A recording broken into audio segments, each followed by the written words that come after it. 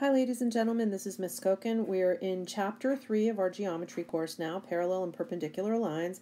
We are going to start by looking at our objectives, and the first one is identify parallel, perpendicular, and skew lines. The second one is identify the angles formed by two lines and a transversal. We are seeing some new vocabulary this time, and some of it is familiar. Parallel lines, perpendicular lines, skew lines, parallel planes, transversal corresponding angles, alternate interior angles, alternate exterior angles, and same side interior angles. Now for our warm-up, blank points that lie in the same plane. That is clearly, if they lie in the same plane, they have to be coplanar points. The next one is blank two angles whose sum is 180 degrees, and we remember that supplementary angles add up to 180 degrees. The next one says blank is the intersection of two distinct lines, intersecting lines, and we know that two lines intersect at exactly one point. And number 4, blank is a pair of adjacent angles whose non-common sides are opposite rays. Non-common sides are opposite rays. So that clearly is describing a linear pair. This brings us to the 3 identical cubes that we have down at the bottom of the page, and we're going to look at each one of these separately. We're doing it separately because otherwise it's going to get too crowded on one diagram. So we're going to split it up and look at things separately. Let's take a look. The first thing it says is parallel lines, and you see the symbol for parallel lines is right here, are coplanar and do not intersect. List 2 pairs of parallel lines. So we look at our diagram and we can see that line EF and line AB are parallel to each other, and this is indicated by these little arrow symbols saying that they go the same direction or they are placed at the same angle. So one of our pairs of parallel lines is line EF with line AB. Next, we want to look at a second pair of parallel lines on that same diagram, and we notice that line EG is parallel to line FH. Again, this is indicated, now we have a double arrow going in the same direction, indicating to us that these are also parallel. So that means that line EG is parallel to line FH. Let's move on to the second cube and the second statement. This one is talking about perpendicular lines, and it says, and you can see the symbol for perpendicular right here. It says perpendicular lines intersect at 90-degree angles. We're going to list 2 pair of perpendicular lines. So our first one that we're going to list is line EF, and we're going to say that that one is perpendicular to line FH.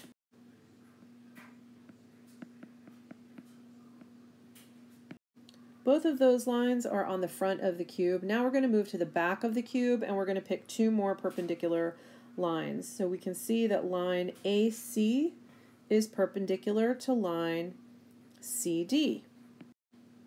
And we're going to write that as line AC is perpendicular to line CD. Let's move on to the third cube and the third statement. This one is saying skew lines are not coplanar, are not parallel, and do not intersect. So if I choose line EG to be one of my skew lines, it cannot be one that intersects with it, nor can it be one that's parallel to it. It's actually got to be on a different plane. And so, for example, line DH is skew to line EG. Last of all, and staying on that third cube, we come to the statement that parallel planes are planes that do not intersect. And we can think of this plane on the top of the cube as one of the planes, and it does not intersect with the plane on the bottom of the cube. So remember that in order to define a cube, we need 3 non-collinear points. So we're going to say that plane GHD is parallel to plane ABF. Both planes are defined with 3 non-collinear points.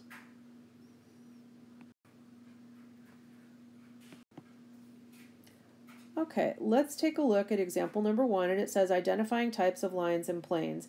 I'm going to recommend that you turn the video off and you try to identify these on your own, and then you can turn the video back on. I will talk you through them. The first thing that we want to do is identify a pair of parallel segments, and we can see that segment KN is parallel to segment PS. Remember the symbol for segment, and remember the symbol for parallel. Next, we want a pair of skew segments. So remember, they cannot be parallel, they cannot be perpendicular, they cannot intersect. I'm going to choose segment KL as one of my segments, and skew to that one would be segment NS. We don't have a special symbol for skew like we do for parallel and for perpendicular, so we're just going to list both of them with the word "and" between. Next, we want a pair of perpendicular segments, and we're going to choose segments MR, and it has to be perpendicular and intersecting, so I'm going to choose segment RQ. Remember the symbol for perpendicular. And remember that we can name a segment in either order, so we can call it RQ or QR. Last of all, we need a pair of parallel planes, and I'm going to choose the plane on the left of this solid and the plane on the right. And remember that we're going to name these planes with 3 non-collinear points, so I'm going to call them plane KNS, and is parallel to plane LMR.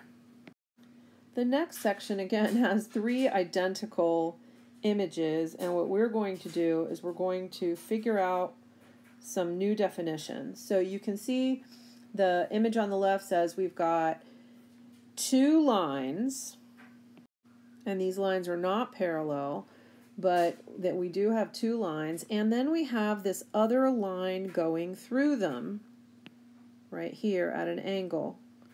So this line that is going through the other 2 lines is called a transversal. And a transversal is a line that intersects 2 coplanar lines at 2 different points.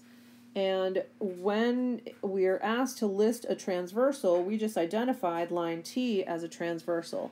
Just a reminder that we can see 8 different angles are formed by the 3 lines R, S, and T, and they are numbered. The angles are numbered 1 through 8 in our image. Now we have a new term, and it's called corresponding angles. Corresponding angles lie on the same side of the transversal, and what that is saying is if we are on that second image, and if we're in the upper left corresponds with upper left. If we have lower right, that corresponds to lower right, and so on. So when we're asked to list 4 pairs of corresponding angles, we know one of the pairs is angle 3 and angle 7. Another pair is angle 1 and angle 5.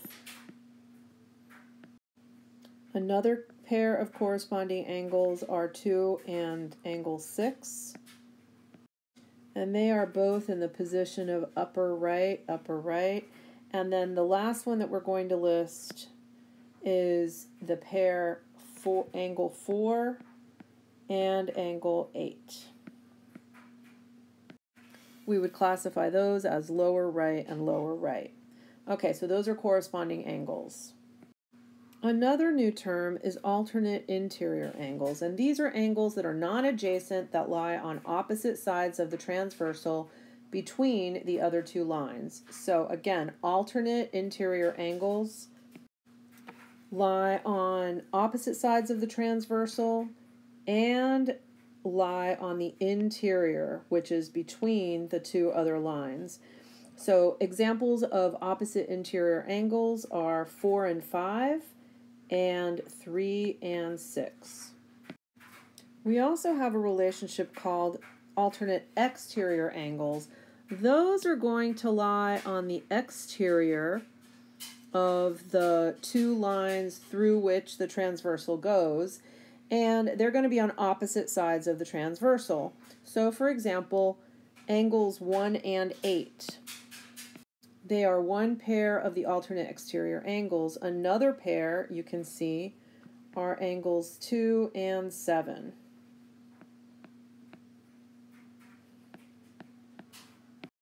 Last of all, we're going to identify something called same side interior angles, and those are going to lie on the interior, but these are going to be on the same side as each other.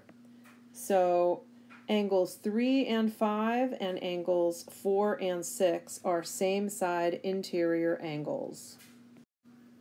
We have learned a lot of new vocabulary here, and we need to know where each of these different types of angles is in relation to each other. So we're going to look at example number 2 and practice these new definitions. Okay, on example number 2, we want to be able to classify pairs of angles, and I am going to try to color them in as we go so you can see what's what. Let's start with the corresponding angles. Corresponding angles, if you remember, are in the same position. So if we're going to say upper left with upper left, or lower right with lower right, and so on. Although we can choose a few different ones, I'm going to choose angles 4 and 8 for my corresponding angles.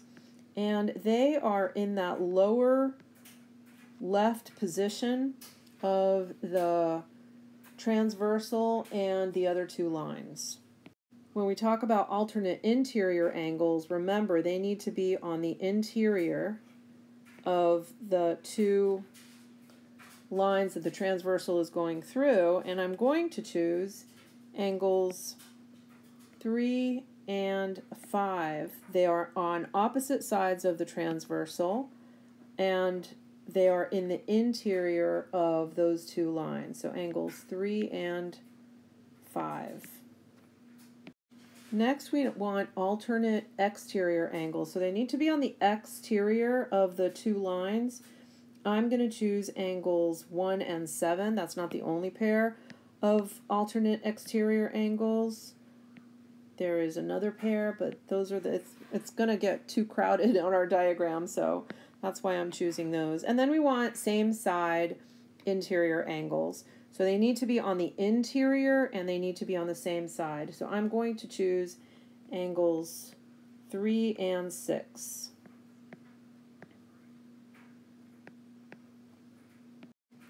On example 3, we don't have the traditional two lines and the transversal going through them. We still do have two lines and a transversal going through them, but what we need to do is identify, we have 3 lines, L, M, and N, and one of them is always going to be the transversal.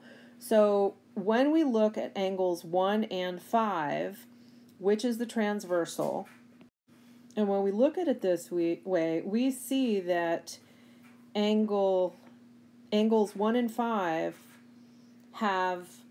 both are made with line N. And what that means is line N then is the transversal, because it is the line that goes through the other two lines to create angles 1 and 5. So when we look at it that way, angles 1 and 5 are going to be alternate interior angles, and the transversal is line N.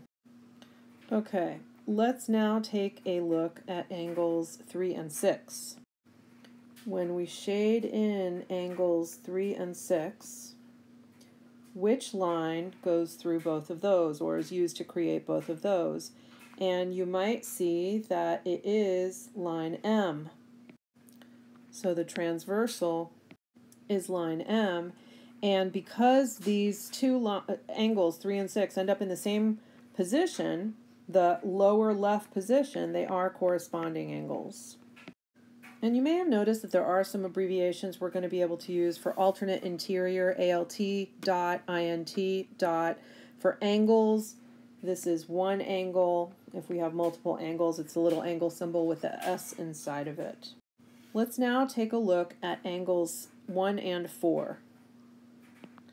Let's erase what we've got going on here, and we are going to highlight angles 1 and 4.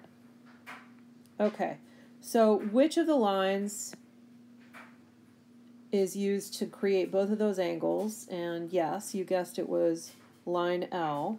That means that L is our transversal. Oops, I have a spelling error here. Transversal is line L. And what is the relationship of these two angles when we recognize L as the transversal? And you are correct, they are alternate exterior angles. Alternate exterior angles. Okay, so that is it for this lesson. And of course, that means it's time to get to work on your practice problems.